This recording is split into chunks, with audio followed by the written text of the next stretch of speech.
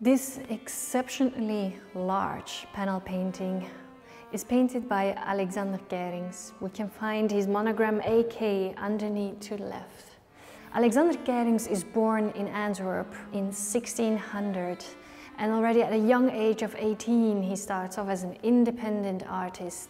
In his more early work he is still true to the mannerist style, using vibrant colors and creating complex compositions by adding layer after layer to create depth. Look at the detail in the leaves of the trees or the plants near to the water sides. Also, the depiction of structure is very precise, as you can see on the bark of the tree trunks. The size of this panel is exceptional.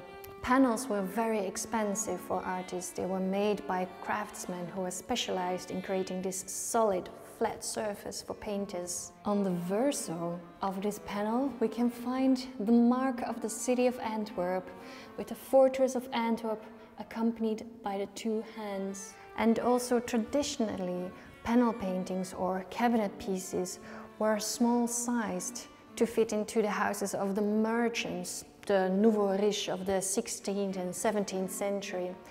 They had the means to buy art, but not the royal palaces to hang large-scale pieces. The large scale of this panel might indicate a prestigious commission for Alexander Keirinckx, ordered by a wealthy client.